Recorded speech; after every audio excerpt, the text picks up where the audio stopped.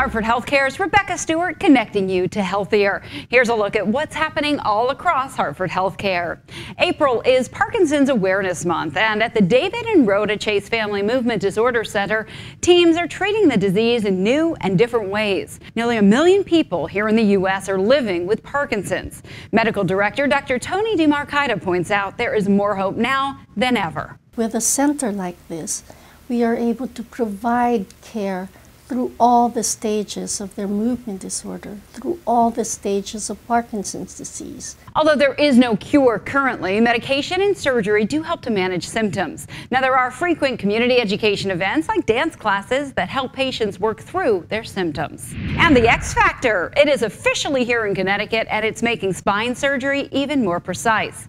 It's an advanced technology called Mazor X, a sophisticated surgical guidance system for spine procedures. Hartford HealthCare is the first in the Northeast to debut this advanced technique. So how does it work?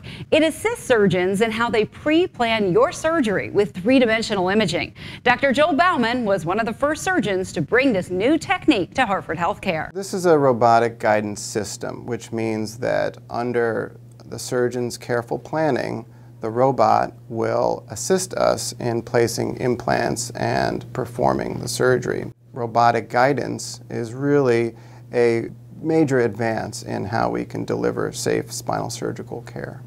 Dr. Bauman is hosting a community education event at Mid-State Medical Center on April 4th at 6:30 p.m.